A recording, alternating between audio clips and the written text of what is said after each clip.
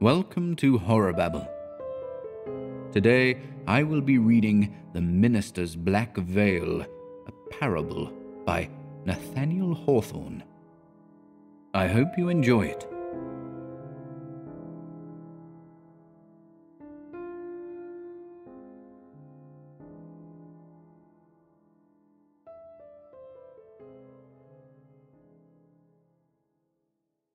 The Minister's Black Veil by Nathaniel Hawthorne. The sexton stood in the porch of Milford Meeting House, pulling busily at the bell rope.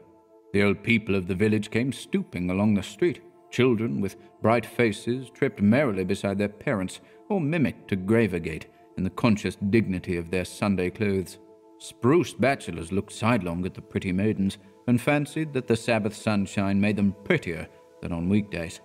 When the throng had mostly streamed into the porch, the sexton began to toll the bell, keeping his eye on the Reverend Mr. Hooper's door. The first glimpse of the clergyman's figure was the signal for the bell to cease its summons. "But what has good Parson Hooper got upon his face?" cried the sexton in astonishment. All within hearing immediately turned about, and beheld the semblance of Mr. Hooper, pacing slowly his meditative way towards the meeting-house. With one accord, they started, expressing more wonder than if some strange minister were coming to dust the cushions of Mr. Hooper's pulpit. "Are you sure it is our parson?" inquired Goodman Gray of the sexton. "Of a certainty it is good Mr. Hooper," replied the sexton. "He was to have exchanged pulpits with Parson Chute of Westbury, but Parson Chute sent to excuse himself yesterday, being to preach a funeral sermon." The cause of so much amazement may appear sufficiently slight. Mr. Hooper, a gentlemanly person of about 30, though still a bachelor, was dressed with due clerical neatness, as if a careful wife had starched his band and brushed the weekly dust from his Sunday's garb. There was but one thing remarkable about his appearance. Swathed about his forehead and hanging down over his face, so low as to be shaken by his breath, Mr. Hooper had on a black veil. On a nearer view it seemed to consist of 2 folds of crape, which entirely concealed his features, except the mouth and chin, but probably did not intercept his sight, further than to give a darkened aspect to all living and inanimate things. With this gloomy shade before him, good Mr. Hooper walked onward at a slow and quiet pace, stooping somewhat, and looking on the ground, as is customary with abstracted men, yet nodding kindly to those of his parishioners who still waited on the meeting-house steps. But so wonderstruck were they that his greeting hardly met with a return. "I can't really feel as if good Mr. Hooper's face was behind that piece of crape," said the sexton. "I don't like it," muttered an old woman as she hobbled into the meeting-house. "He has changed himself into something awful, only by hiding his face." "Our parson has gone mad!" cried Goodman Gray, following him across the threshold. A rumor of some unaccountable phenomenon had preceded Mr. Hooper into the meeting-house and set all the congregation astir. Few could refrain from twisting their heads towards the door. Many stood upright and turned directly about, while several little boys clambered upon the seats and came down again with a terrible racket. There was a general bustle, a rustling of the women's gowns and shuffling of the men's feet, greatly at variance with that hushed repose which should attend the entrance of the minister. But Mr. Hooper appeared not to notice the perturbation of his people.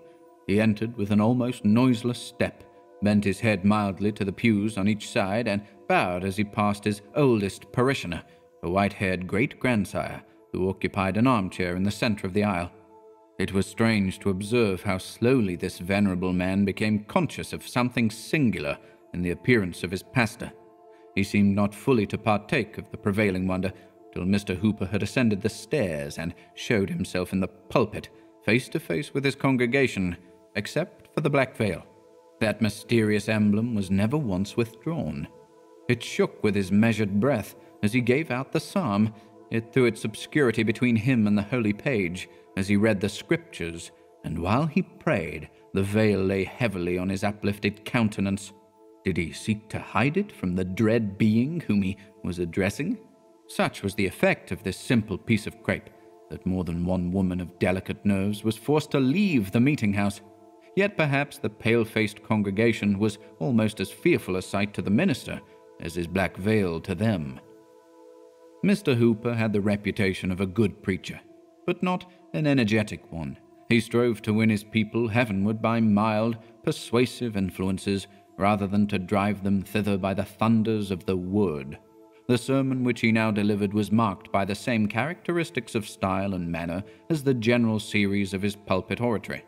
But there was something, either in the sentiment of the discourse itself or in the imagination of the auditors, which made it greatly the most powerful effort that they had ever heard from their pastor's lips. It was tinged, rather more darkly than usual, with the gentle gloom of Mr. Hooper's temperament. The subject had reference to secret sin, and those sad mysteries which we hide from our nearest and dearest, and would fain conceal from our own consciousness, even forgetting that the Omniscient can detect them. A subtle power was breathed into his words. Each member of the congregation, the most innocent girl and the man of heart and breast, fell as if the preacher had crept upon them behind his awful veil and discovered their hoarded iniquity of deed or thought. Many spread their clasped hands on their bosoms. There was nothing terrible in what Mr. Hooper said, at least no violence, and yet with every tremor of his melancholy voice the hearers quaked. An unsought pathos came hand in hand with awe. So sensible were the audience of some unwanted attribute to their minister that they longed for a breath of wind to blow aside the veil, almost believing that a stranger's visage would be discovered, though the form, gesture, and voice were those of Mr. Hooper. At the close of the services, the people hurried out with their indecorous confusion, eager to communicate their pent-up amazement, and conscious of lighter spirits the moment they lost sight of the black veil. Some gathered in little circles, huddled closely together with their mouths all whispering in the center. Some went homeward alone, wrapped in silent meditation. Some talked loudly and profaned the Sabbath day with ostentatious laughter. A few shook their sagacious heads, intimating that they could penetrate the mystery, while one or two affirmed that there was no mystery at all, but only that Mr. Hooper's eyes were so weakened by the midnight lamp as to require a shade.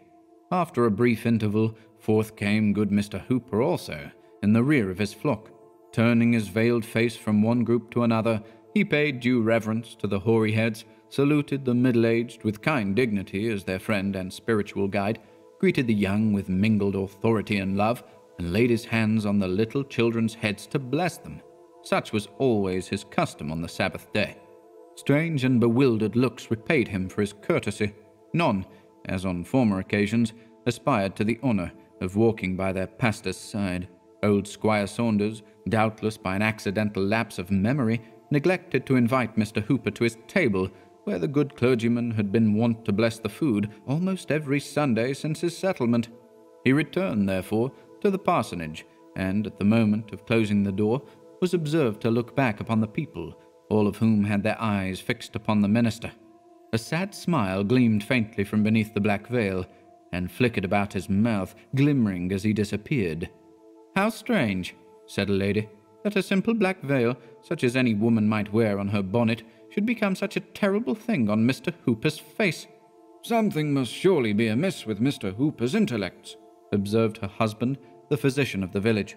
"But the strangest part of the affair is the effect of this vagary, even on a sober-minded man like myself. The black veil, though it covers only our pastor's face, throws its influence over his whole person and makes him ghost-like from head to foot. Do you not feel it so?" "Truly I do," replied the lady, "and I would not be alone with him for the world. I wonder he is not afraid to be alone with himself." "Men sometimes are so," said her husband. The afternoon service was attended with similar circumstances. At its conclusion, the bell tolled for the funeral of a young lady. The relatives and friends were assembled in the house, and the more distant acquaintances stood about the door, speaking of the good qualities of the deceased, when their talk was interrupted by the appearance of Mr. Hooper, still covered with his black veil. It was now an appropriate emblem. The clergyman stepped into the room where the corpse was laid, and bent over the coffin to take a last farewell of his deceased parishioner. As he stooped, the veil hung straight down from his forehead, so that, if her eyelids had not been closed forever, the dead maiden might have seen his face. Could Mr. Hooper be fearful of her glance, that he so hastily caught back the black veil? A person who watched the interview between the dead and living scrupled not to affirm that, but the instant when the clergyman's features were disclosed, the corpse had slightly shuddered, rustling the shroud and muslin cap, though the countenance retained the composure of death. A superstitious old woman was the only witness of this prodigy. From the coffin, Mr. Hooper passed into the chamber of the mourners, and thence to the head of the staircase, to make the funeral prayer. It was a tender and heart-dissolving prayer, full of sorrow, yet so imbued with celestial hopes that the music of a heavenly harp, swept by the fingers of the dead, seemed faintly to be heard among the saddest accents of the minister. The people trembled, though they but darkly understood him when he prayed that they, and himself, and all of mortal race, might be ready, as he trusted this young maiden had been, for the dreadful hour that should snatch the veil from their faces. The bearers went heavily forth, and the mourners followed, saddening all the street, with the dead before them, and Mr. Hooper in his black veil behind. "Why do you look back?" said one in the procession to his partner. "I had a fancy," replied she, "that the minister and the maiden's spirit were walking hand in hand." "And so had I, at the same moment," said the other. That night, the handsomest couple in Milford village were to be joined in wedlock. Though reckoned a melancholy man, Mr. Hooper had a placid cheerfulness for such occasions, which often excited a sympathetic smile where livelier merriment would have been thrown away. There was no quality of his disposition which made him more beloved than this. The company at the wedding awaited his arrival with impatience, trusting that the strange awe which had gathered over him throughout the day would now be dispelled. But such was not the result. When Mr. Hooper came, the first thing that their eyes rested on was the same horrible black veil, which had added deeper gloom to the funeral and could portend nothing but evil to the wedding. Such was its immediate effect on the guests that a cloud seemed to have rolled duskily from beneath the black crape and dimmed the light of the candles. The bridal pair stood up before the minister, but the bride's cold fingers quivered in the tremulous hand of the bridegroom, and her death-like paleness caused a whisper that the maiden who had been buried a few hours before was come from her grave to be married. If ever another wedding were so dismal, it was that famous one where they tolled the wedding knell. After performing the ceremony, Mr. Hooper raised a glass of wine to his lips, wishing happiness to the new married couple in a strain of mild pleasantry that ought to have brightened the features of the guests, like a cheerful gleam from the hearth. At that instant, catching a glimpse of his figure in the looking-glass, the black veil involved his own spirit in the horror with which it overwhelmed all others. His frame shuddered, his lips grew white, he spilt the untasted wine upon the carpet and rushed forth into the darkness, for the earth, too, had on her black veil. The next day, the whole village of Milford talked of little else than Parson Hooper's black veil. That, and the mystery concealed behind it, supplied a topic for discussion between acquaintances meeting in the street and good women gossiping at their open windows. It was the first item of news that the tavern-keeper told to his guests.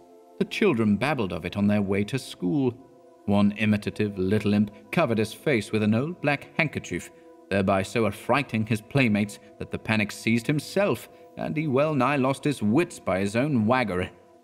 It was remarkable that of all the busybodies and impertinent people in the parish, not one ventured to put the plain question to Mr. Hooper, wherefore he did this thing. Hitherto, whenever there appeared the slightest call for such interference, he had never lacked advisers, nor shown himself adverse to be guided by their judgment. If he erred at all, it was by so painful a degree of self-distrust that even the mildest censure would lead him to consider an indifferent action as a crime. Yet, though so well acquainted with this amiable weakness, no individual among his parishioners chose to make the black veil a subject of friendly remonstrance.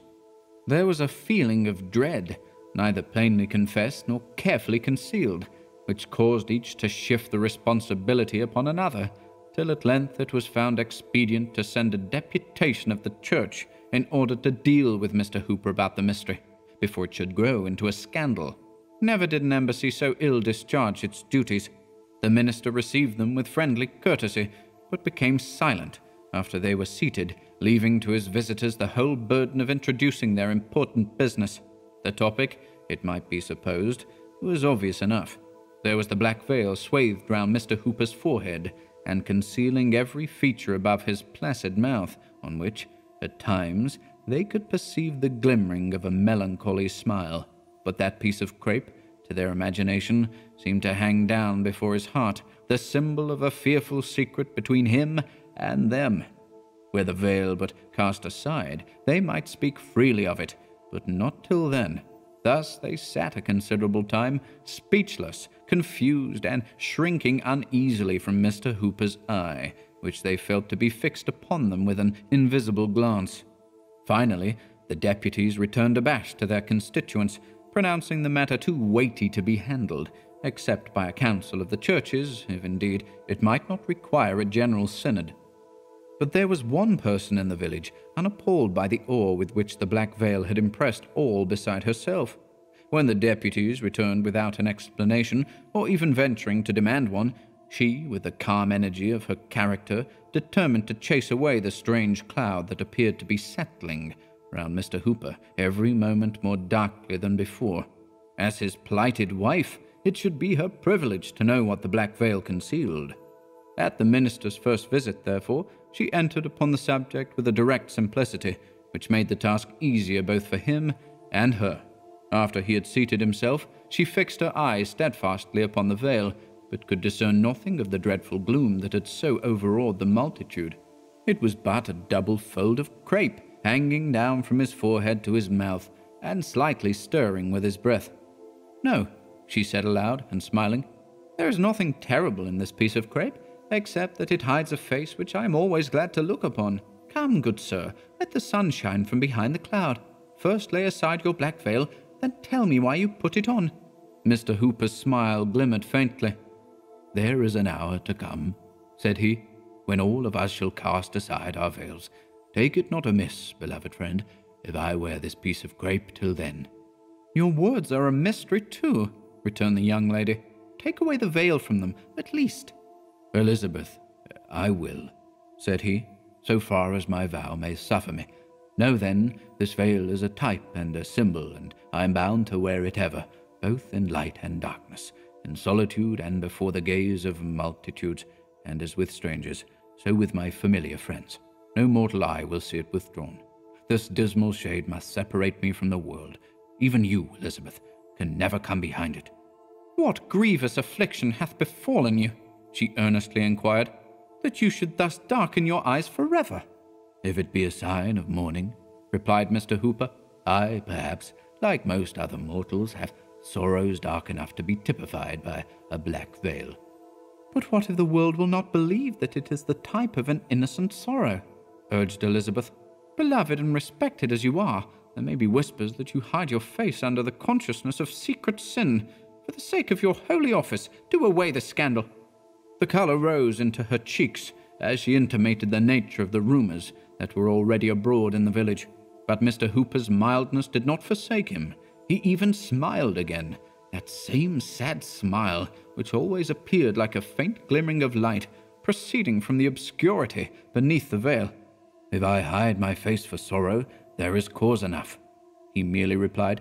"And if I cover it for secret sin, what mortal might not do the same?" And with this gentle but unconquerable obstinacy did he resist all her entreaties. At length Elizabeth sat silent. For a few moments she appeared lost in thought, considering, probably, what new methods might be tried to withdraw her lover from so dark a fantasy, which, if it had no other meaning, was perhaps a symptom of mental disease. Though of a firmer character than his own, the tears rolled down her cheeks. But, in an instant, as it were, a new feeling took the place of sorrow. Her eyes were fixed insensibly on the black veil, when, like a sudden twilight in the air, its terrors fell around her. She arose and stood trembling before him. "And do you feel it then, at last?" said he mournfully. She made no reply, but covered her eyes with her hand and turned to leave the room. He rushed forward and caught her arm. "Have patience with me, Elizabeth," cried he passionately. "Do not desert me. Though this veil must be between us here on earth, be mine, and hereafter there shall be no veil over my face, no darkness between our souls. It is but a mortal veil. It is not for eternity. Oh, you know not how lonely I am, and how frightened to be alone behind my black veil. Do not leave me in this miserable obscurity forever." "Lift the veil but once. and looked me in the face," said she. "Never! It cannot be," replied Mr. Hooper. "Then farewell," said Elizabeth. She withdrew her arm from his grasp and slowly departed, pausing at the door to give one long shuddering gaze that seemed almost to penetrate the mystery of the black veil. But, even amid his grief, Mr. Hooper smiled to think that only a material emblem had separated him from happiness, though the horrors which it shadowed forth must be drawn darkly between the fondest of lovers. From that time no attempts were made to remove Mr. Hooper's black veil, or, by a direct appeal, to discover the secret which it was supposed to hide. By persons who claimed a superiority to popular prejudice, it was reckoned merely an eccentric whim, such as often mingles with the sober actions of men otherwise irrational, and tinges them all with its own semblance of insanity. But with the multitude, good Mr. Hooper was irreparably a bugbear. He could not walk the street with any peace of mind, so conscious was he that the gentle and timid would turn aside to avoid him, and that others would make it a point of hardihood to throw themselves in his way. The impertinence of the latter class compelled him to give up his customary walk at sunset to the burial ground, for when he leaned pensively over the gate, there would always be faces behind the gravestones peeping at his black veil. A fable went the rounds that the stare of the dead people drove him thence. It grieved him to the very depth of his kind heart to observe how the children fled from his approach, breaking up their merriest sports, while his melancholy figure was yet afar off. Their instinctive dread caused him to feel more strongly than aught else that a preternatural horror was interwoven with the threads of the black crape. In truth, his own antipathy to the veil was known to be so great that he never willingly passed before a mirror, nor stooped to drink at a still fountain, lest in its peaceful bosom he should be affrighted by himself. This was what gave plausibility to the whispers that Mr. Hooper's conscience tortured him for some great crime too horrible to be entirely concealed, or otherwise than so obscurely intimated. Thus, from beneath the black veil, there rolled a cloud into the sunshine, an ambiguity of sin or sorrow which enveloped the poor minister, so that love or sympathy could never reach him. It was said that ghost and fiend consorted with him there. With self-shudderings and outward terrors, he walked continually in its shadow, groping darkly within his own soul, or gazing through a medium that saddened the whole world. Even the lawless wind, it was believed, respected his dreadful secret, and never blew aside the veil. But still good Mr. Hooper sadly smiled at the pale visages of the worldly throng as he passed by. Among all its bad influences, the black veil had the one desirable effect of making its wearer a very efficient clergyman. By the aid of his mysterious emblem, for there was no other apparent cause, he became a man of awful power over souls that were in agony for sin. His converts always regarded him with a dread peculiar to themselves, affirming, though but figuratively, that before he brought them to celestial light, they had been with him behind the black veil. Its gloom, indeed, enabled him to sympathize with all dark affections. Dying sinners cried aloud for Mr. Hooper, and would not yield their breath till he appeared, though ever, as he stooped to whisper consolation, they shuddered at the veiled face so near their own. Such were the terrors of the black veil, even when death had bared his visage. Strangers came long distances to attend service at his church, with the mere idle purpose of gazing at his figure, because it was forbidden them to behold his face. But many were made to quake ere they departed. Once, during Governor Belcher's administration, Mr. Hooper was appointed to preach the election sermon. Covered with his black veil, he stood before the chief magistrate, the council, and the representatives, and wrought so deep an impression that the legislative measures of that year were characterized by all the gloom and piety of our earliest ancestral sway. In this manner, Mr. Hooper spent a long life, irreproachable in outward act, yet shrouded in dismal suspicions, kind and loving, though unloved and dimly feared, a man apart from men, shunned in their health and joy, but ever summoned to their aid in mortal anguish. As years wore on, shedding their snows above his sable veil, he acquired a name throughout the New England churches, and they called him Father Hooper. Nearly all his parishioners, who were of mature age when he was settled, had been borne away by many a funeral. He had one congregation in the church, and a more crowded one in the churchyard, and having wrought so late into the evening and done his work so well, it was now good Father Hooper's turn to rest. Several persons were visible by the shaded candlelight in the death chamber of the old clergyman. Natural connections he had none, but there was the decorously grave, though unmoved physician, seeking only to mitigate the last pangs of the patient whom he could not save.